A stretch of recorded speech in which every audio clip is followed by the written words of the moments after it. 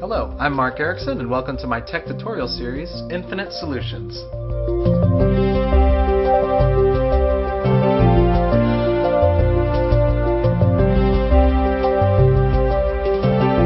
Today I'm going to show you how to unlock a hidden feature in the common Windows game, Minesweeper. Everyone's wasted a few hours clicking and flagging these little squares, but not many people know of a hidden Easter egg included by Microsoft in the Windows XP version of the game.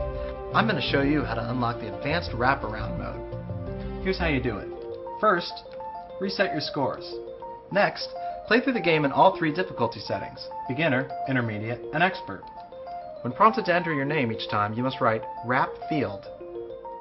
There, I've done it. Now when you go to click the smiley to reset the board, right-click. You'll see the smiley turns red and is now angry. This indicates you're in the advanced wraparound mode. The difference is, at the edges of the screen, the square's adjacent BOM numbers refer not only to the bordering squares on the interior, but on the opposite side as well.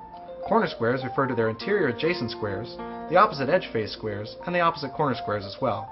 This makes the game much more challenging as the size of the open numberless areas decreases dramatically. If this proves too frustrating for you and you want regular Minesweeper back, simply reset your scores again.